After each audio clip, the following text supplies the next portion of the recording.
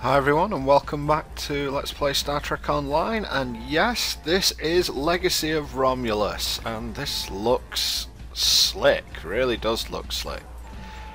It's like the idea of creating a Romulan, like the idea of my ship being there, and it's quite cool they're showing all my bridge officers as well. Anyway, let's get going. Can't wait to play this because it was a 5.5 gig download, something along those lines. Absolutely enormous download, so but it's been on triple testing for some time, so hoping that everything goes okay with it. Well, we're still kind of waiting for something that's going on here. Anyway, I'm quite excited about this, and it has made me think about doing a few extra things with this LP, but I'll leave those for a little bit later in the episode. We're just waiting for this to load up. Screw you, Cryptic. Anyway, here we are a day later, back in the game, and it looks like everything's finally been fixed. And here's the new interface for Legacy of Romulus. Looks a lot more colourful than the old one. Things are labelled kind of as they should be, red for tactical. Whoa! Nice view screen. I quite like the idea of that. That looks pretty good. Unfortunately, it did cause me to crash into Deep Space Nine, but while I'm around, let's have a look. Yeah, can't say I hate the new HUD that much, but we do have a new thing here, and that's traits. Now, obviously in the original game where you were selecting a character, you selected two traits, or you selected your species and you got traits that you just got. So humans have leadership, which is subsystem repair and hull regeneration rate in space, and increased team exploit damage on the ground. However, you get to choose two additional ones, and I chose accurate and lucky, so they both correspond to pretty much increased critical hit chance, because if you're accurate you get a bonus to accuracy, obviously, and any overflow from accuracy goes towards your critical hit chance. So combining that with lucky, I've just got an even bigger critical hit chance, and now you can see why I use anti-proton weapons on my ship. Still looking to increase to the Mark 12 fleet anti-proton weapons, followed by the Romulan disruptors, but we'll see what the Romulan side of the game coaches up. I'm definitely going to create both a Klingon and a Romulan character now, and we'll probably go through the game LPing them from the Klingon side as well, saying something that I'm going to add on to this LP. I think that just for completeness sake I'll probably do the Federation campaign as well. I will certainly do the featured episodes, so this is going to go on for a long period of time, I am hoping here. So we've got 6 extra traits we can add. I'm mainly adding space ones. I don't do exotic damage at the moment because I'm in a cruise and I don't use things like gravity well or anything like that to do exotic damage, so I'm not really too bothered about astrophysicist or conservation of energy. I do get a free respec token on that side, so I very well may respec in the future if I move on to something like a Vesta science vessel or something along those lines. But for the moment I'm just going for elusive, which is really weird because, you know, my ship moves incredibly slowly. I can't believe anyone would actually miss it, but we're going to assume that those sort of things happen. And I'm going to go for creative because I have damaging kit powers like the radiation spam and the exothermic sort of blowing stuff up and setting it on fire thing that I have. Can you tell I don't play the ground game that much in this game? Oh, I just remembered, if I'm going to go through the campaign I'm going to have to play the ground game a lot, aren't I? Well, I suppose things can only get better. So basically I'm going to create a Romulan, and I am going to create a Klingon. I would like your sort of ideas as to how you'd like me to proceed with those characters, or from either a science, an engineer, tactical, however you want me to do that. Mainly the reason for this is because the Klingon campaign is now complete, 1 to 50 rather than 25 to 50. And I believe Romulans are 1 to 40 at the moment, but I definitely want to do their storyline. Anyway, now that I've set my traits, I'm going to head back into space, and we're going to come across this brand new mission that we have. It's Secrets of Nimbus. and we get to transport for free, so let's do that. And those of you who are more up on Star Trek canon might recognise Nimbus 3 as the planet of, I believe it was the planet of universal peace or something along those lines, that was in Star Trek 5, pretty much universally accredited as the worst Star Trek movie of all time, although I think that that honour might be shared with the first movie. Generally they were both pretty bad, but they have shown us the planet this time, and after I've just rejigged my HUD a little bit there, we are going to beam down. Oh, cinematic. Must be important. And the Paradise Lost, that just doesn't sound good at all. Let's see how things are really going on the ground. For those who want a little bit of backstory, apparently the Orion Syndicate has come to power on the planet, so we're going to have to figure out a way to stop them from interfering in everything. That's going to be easier said than done, of course, because it's not like the Orion Syndicate are known for listening to people when they get asked to behave nicely. They generally end up sort of doing things horse's head in bed style. Oh, we've got this fine looking chap called Horace Jones, and he is basically telling us, yeah, missing travellers. A little bit more backstory for you. Apparently the Orion Syndicate is trying to get a hold of Thalaron weapons, or at least the triggers for Thalaron weapons. I don't think that you need telling that that would be an insanely bad thing. Thalaron weapons from Star Trek Nemesis, and they have the capability of pretty much melting all organic life. You do see them in Star Trek Online. In fact, you'll see them when I do the STFs in a little bit. Certainly on one of them, and I suppose with the Romulans... Shut up! And I suppose with the Romulans being a big part of the game now, they will probably have Thalaron technology at some point. Sorry, just had to do a quick cut there to fix my sound. If you need it, I've got it. I wish I didn't fix my sound now. Anyway, Lost City of Paradise here.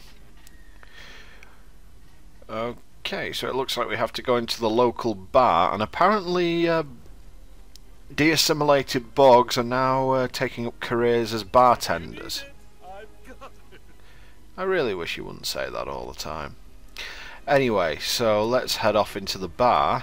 Maybe this would have been a good career choice for 7 of 9. I don't know where she is in the storyline at the moment. I think she's at the Daystrom Institute, somewhere like that, maybe. She's definitely not. She's definitely not affiliated with Starfleet anymore. Dance coordinator, really? Wow, really? No, I'm really not going to do this on camera now, but that's quite funny. Yeah, I probably am going to end up doing that at some point, aren't I? Anyway, it looks like we found our Borg. So let's have a chat to him and see what he comes up with. We'll move along. Miserable sod. Having said that though, I'd be pretty miffed if I was an ex-Borg as well, to tell you the truth. So they're outside of town.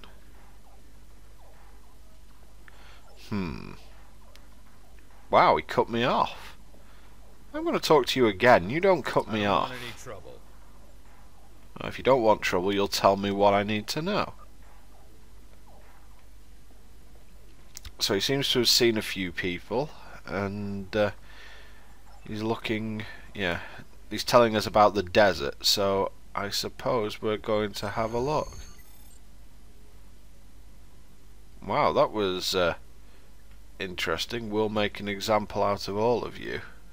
I think that might be a bug. I think that that should have started maybe a bar fight or something like that, but nothing's come up on my sort of showdown thing, so yeah, I'm really sort of confused about what's happening there. But anyway, we are off out into the desert, and hey look, my away team reappeared. Oh, I see. Are they over there? Yeah, right. Okay, we're going to take on the pillagers here. Now, this mission is meant to be... That was quite good. This mission is supposed to be taken on by characters who are lower level than me, I believe, so nothing here really is a threat, and like myself and my team are going to take these guys down really easily. Hey, we got an expose attack. That's really good. Is it really worth setting like everything on fire like has been done here? Oh great, it's an ambush, it's a trap. Who'd have thought? For those of you who've played this game all the way through, you'll pretty much be aware that just about everything in the game is a trap, so don't worry about it. You'll see my Jem'Hadar combat suit trigger there. I gained a shroud. I think that has a chance of triggering whenever I get hit. And yeah, I'm being really lazy with the combat here. I'm just literally just standing and delivering, which if you're good enough, high enough level, you pretty much can do just constantly. Jeez, everyone in the entire world decided to kill that guy at that time, it looks like. Okay, so it looks like we accomplished a side mission there, and I'm just deciding to leave that lockbox there, apparently. That is one of the new lockboxes as well. The Dominion lockbox has been removed. I think I have about 100 in storage somewhere. And Scorpions, that's not good. And the Dominion lockbox has been replaced with the Tal Shiar lockbox. So I wonder what we'll get in those. I'll open a few on camera just so that people can see. Throwing away energy credits so that you guys can experience the game. Big old Scorpion coming along there. But yeah, these guys just aren't a threat either. My guy's laying chronoton mines all over the place. I hope that no civilian walks over those. Well, there's one thing that's in the box. Obviously, a Tal Shiar adapted destroyer. That might be the top thing in the box actually, because that's usually the message that comes across the screen when the rarest thing in the box gets opened. Anyway, we've got to investigate these weapon fragments. So I suppose we have to see when it says scan remains there. I thought that these were the remains of some poor soul who ended up fighting against the Scorpions, but obviously not. So don't know how good that destroyer will be. It's usually a tactical ship of some description. Although no, I'm lying completely there, because in the last lockbox it was a Jem'Hadar dreadnought, so I suppose that could be considered a cruiser. And before that we had the temporal science vessels, so yeah, this is the first escort for a while. Although we did recently have the Jem'Hadar attack ship thing, which I didn't manage to get, so I'm upset about that. Have to somehow find a way to earn 400 million energy credits or something if I want one. The barkeep must have known they wouldn't make it out. That's a bit of a leap to make, but I suppose we'll go with it for now. Just looking round. More Scorpions. Oh, they're like round a bunch of Klingons. Apparently Scorpions now take hostages. No, I have no idea either, but never mind. If we go take these out. But one thing that will always be the same on Star Trek Online, at least as long as I'm playing it, is stuff gets set on fire. Whether it's in space, whether it's on the ground, it's getting set on fire. And this is the last weapon fragment. But I suppose we're going to kill these Scorpions first. We're setting the hostages on fire, of course, at the same time, but never mind. And here's the final weapon fragment. Got that, and now I've just got to rescue these prisoners. Quantum mortars. Oh, obviously one of my bridge officers must have triggered there. Beam the Klingons to sickbay. And of course they're going to bitch about it because the Klingons still don't like us. We are still at war at this point officially, but given the events of the game, the Klingon war has kind of taken a little bit of a back step. But we will go through all that because, as I've said, I have decided to play through pretty much the full campaign. So we are going to we are going to experience as much as possible. A giant scorpion has been sighted in the area. It can't be. That's a big boy. Okay, so before we head back to Paradise City, I'm going to shoot up this big scorpion. Dampening field it, set it on fire, give it some radiation poisoning. All these good things. Plasma grenade in there as well, just to finish it off. I think the way rewards are coming up is actually not that bad either. I do like this new interface for the moment. I also like this, where you can beam back into Paradise City. I think that's a really nice addition to the game, and they should keep that. And hopefully change some other missions to avoid running backwards and forwards constantly. But so far, yeah, I've got to say I kind of like what I've seen from Legacy of Romulus. Obviously the big testing point is the Romulan campaign, but we're going to have to wait for that for a little bit. I'm not too sure what you guys would like to see first. I mean, obviously there's quite a bit of Federation endgame that I want to do as well at the moment. I want to do the... we're not happy at you, but I guess it's an efficient way of finding out who's willing to take on the Syndicate, I suppose.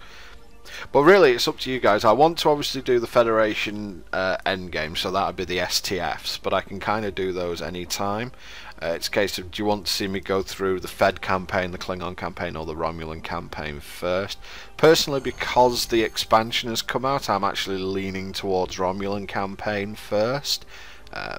But it's really what you guys want to see, so I will... I might leave the STO. What I might do is finish this campaign that I'm doing now, which is the Federation one, and I will then probably do the STFs, and in that time there'll be enough sort of feedback to let me know which campaign I should go down, because the STFs are the same from pretty much each campaign, so you know, it's really up to you what you want to it's really up to you which way you want to approach them after that. But I think that I'm personally leaning towards Romulan campaign. Okay, so we have to go back outside. Oh no, we don't. We have to find Law's house here. He has been named Law because apparently he is the Law, and not Lore as well, in terms of Data's sort of psychotically evil android brother. I can see why this was called the Planet of Galactic Peace. Yeesh. It's like, why would anyone want to come here? Like, really? Can't you terraform the planet to be something like half decent or something? Oh yeah, console. Here we go. Let's have a chat with Law then. People who stand up just get knocked down. Giving it plenty, as a lot of these characters in the game seem to be. Getting a pretty overtly hostile reception from these guys, really. Yep, and we're just getting confirmation from him that the Orion Syndicate basically hasn't been taking prisoners whatsoever as far as this planet goes.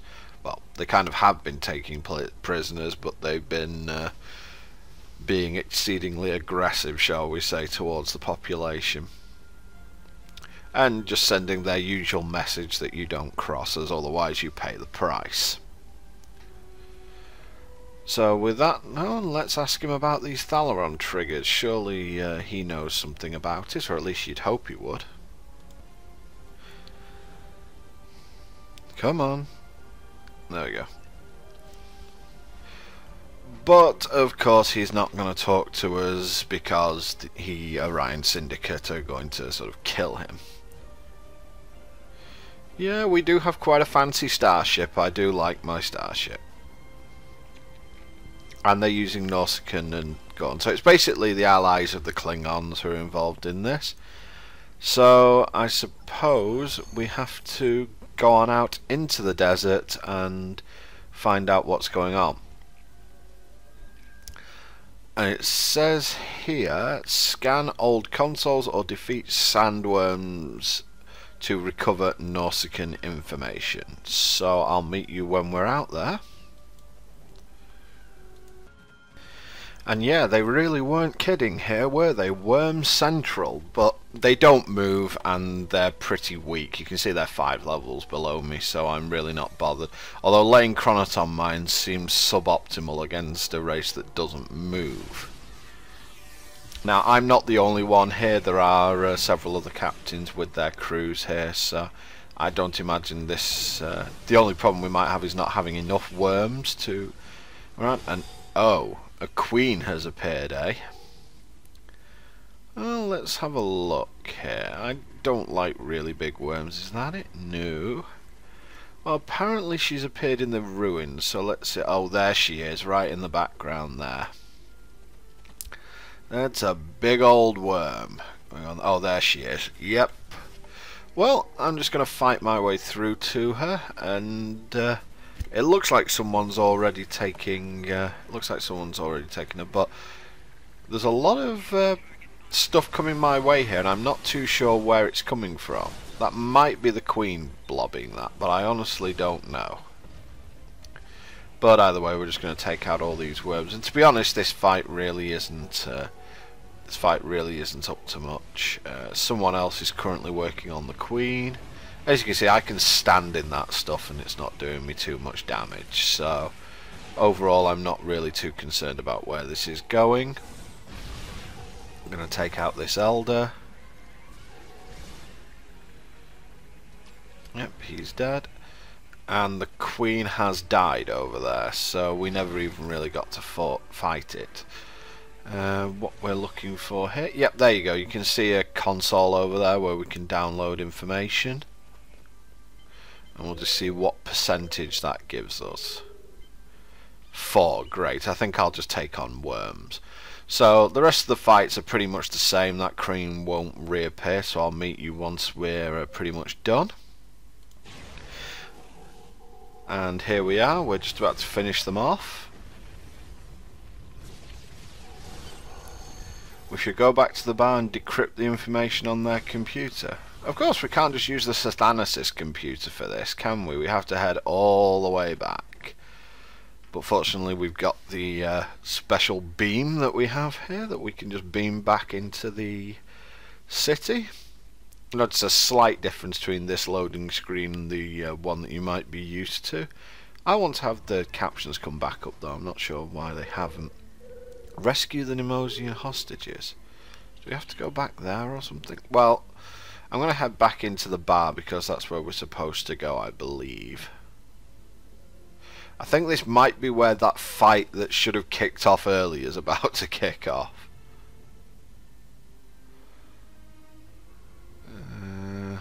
Nope, that's a GPL conversion unit, so that doesn't help. Just show this off for you guys who don't know. This is a gold press latinum conversion, a place where you can buy some pretty cool stuff with it, but none of it's really that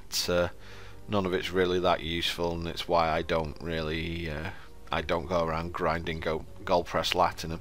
As you can see, finally we've got the Orion pirate thing, so it looks like someone else is doing that outside. So you know, you tell me what's going on there, but never mind, maybe I broke the mission by doing something in the wrong order or something. Anyway, now it's activated the computer back here, so we can sort this out. And this is just going to be a really simple maths quiz here. So it's the access code has a key that includes a mathematical flow. If you can set the first 2 digits to add up to the 3rd digit and the 2nd and 3rd to add up to the 4th, it should be able to trip the algorithm. So for those of you who can do very, very basic maths, the answers are obviously 10 for the first number and 15 for the 3rd number. So we're going to plop those in and make sure that we can continue. So I decided to go for the 3rd number first for no reason whatsoever, but never mind. And there we go, 10. So we are correct, and the blind man sees all is the message. So maybe Horace can sort this out. But that is the end of the Lost City of Paradise mission, and I think that I'm going to keep it to 1 mission per video, otherwise I'm going to be having hour-long videos. And he can talk to us across the square apparently. And now he believes that we might just have the power to attack the Syndicate, but obviously he's fearful that he's fearful that we've kind of helped him here, so it sort of makes things look like he's gone wrong. I've got it. Apparently he's got it, and he does have a fleet duty officer for us. Anyway, see you next time, guys.